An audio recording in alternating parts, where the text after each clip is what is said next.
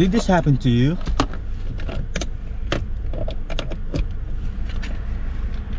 What? And you don't know what happened and it doesn't work? But stay tuned, I'm gonna show it to you how to fix that. So first, you need to find the fuse box. So the fuse box sometimes mostly under the dashboard on the steering wheel is gonna be right here. So we just gonna have to remove that.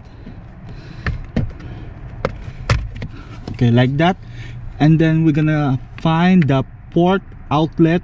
So that's 15 amps here. So it's gonna be right over here. So we're going to remove that with this fuse removal. Sometimes car manufacturer provide this, but I don't know why they don't provide on this car. So I just took this on my Honda.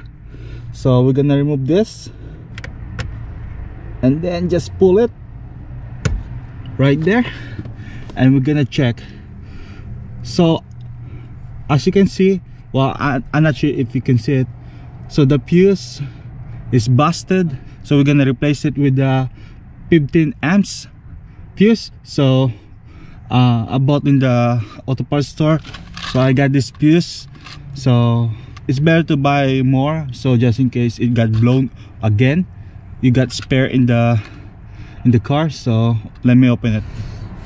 Okay, so I got the new fuse, and then we're just gonna install it back there.